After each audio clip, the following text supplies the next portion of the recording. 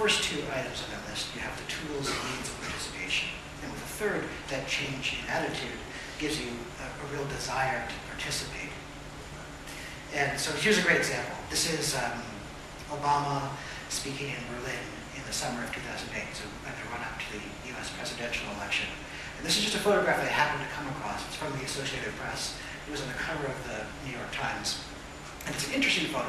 But what's more interesting is as you zoom into it, getting closer and closer, you can see that everyone in the audience has a digital camera or some sort of recording device.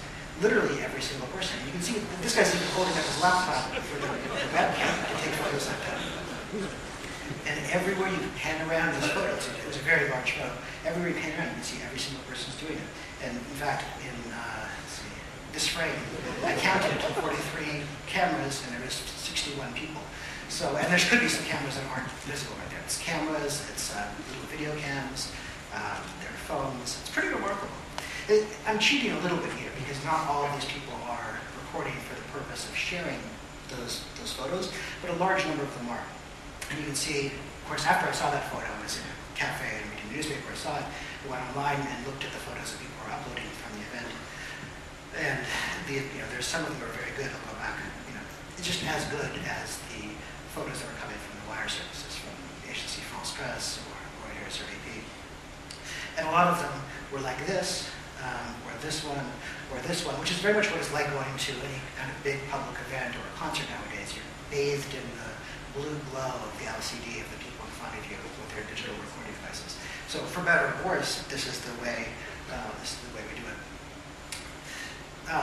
Because this is a shorter presentation and conscious of time, I ripped out a chunk about Web 2.0 in general, but you've heard people talk about Web 2.0 enough. Here's what was happening while we were talking about Web 2.0. And this is a graph going back to 1990, and I guess I should update it to show 2010. This is around the time that I first came online, in 1992. It was a little bit before the web. I mean, technically the web existed, but it wasn't used well enough that people were really aware of it, even with the small numbers of hundreds of thousands of people online. And by the way, this blue line is the number of people participating in online communities or online social interaction. So they have the beginning of the .com era, the early days of blogging, Friendster, the first large social network, MySpace shortly after, and then Facebook all in one big bunch, World of Warcraft, and the launch of Twitter. And you can see that this graph is very much up and to the right. And I should say that it's totally made up. It's not based on any data. It doesn't really matter because I'm sure I can find some data that match that. And it is trivially true. I mean, I don't think anyone would disagree with the shape of the curve there. And if you extrapolate out, we can argue about Android versus iPhone. I guess that's more of a US argument. We can argue about the digital divide and how long it'll take for developing nations to get wired up. But this is the direction things are going. And that much is very clear.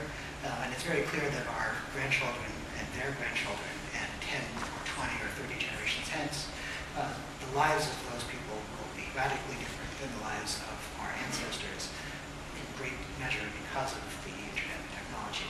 So all this is an evolution of the role of computing in people's lives. It wasn't that long ago, a generation and a half roughly, that a computer was a job title. It was a person who sat in a room with sheets of paper and added up numbers. And we went through this process of replacing human activity that involved large amounts of calculation with computers. And this is actually, I think, the most interesting way to think about it. The first era of computation was all about very specific applications. I mean, the impetus to develop computers in the first place was for anti-aircraft missiles to do the kind of calculations on the trajectory in which you have to fire a missile to take down an airplane. And then there was computers literally developed for specific applications, specific purposes, like the census number crunching machines.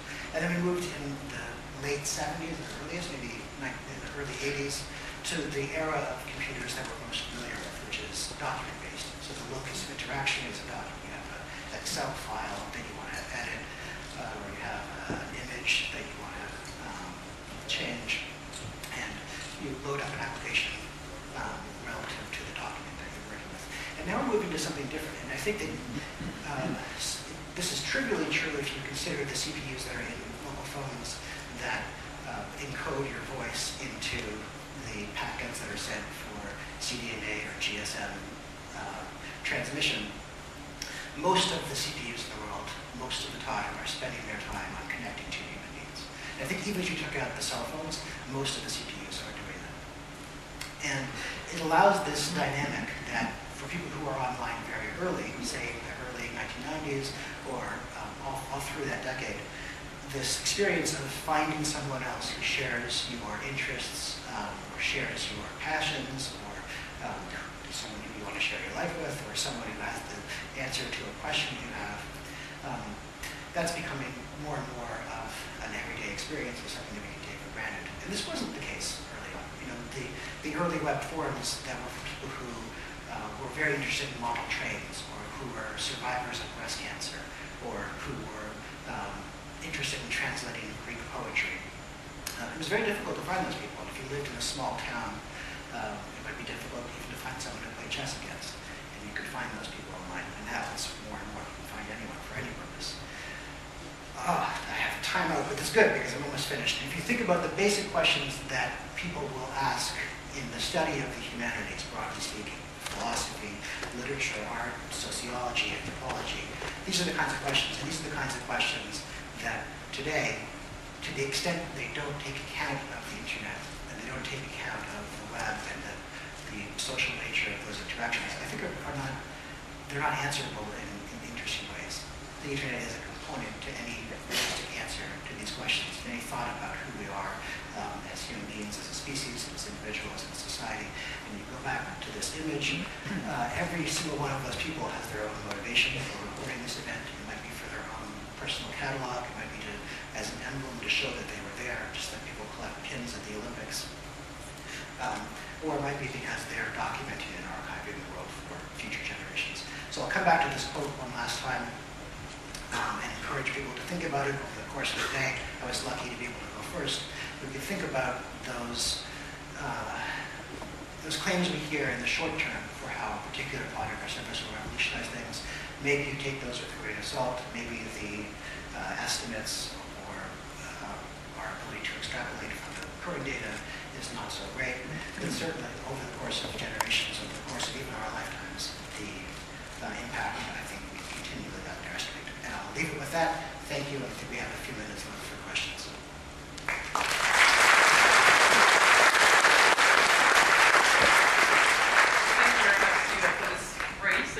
Presentation. You brought in a good sense of humor. Thank you. So now there's a little time left for one or two questions. So first I want to check if here are questions in the auditorium. We have microphones here in the middle. If not, we have a look at the Twitter wall because we got a lot of questions here.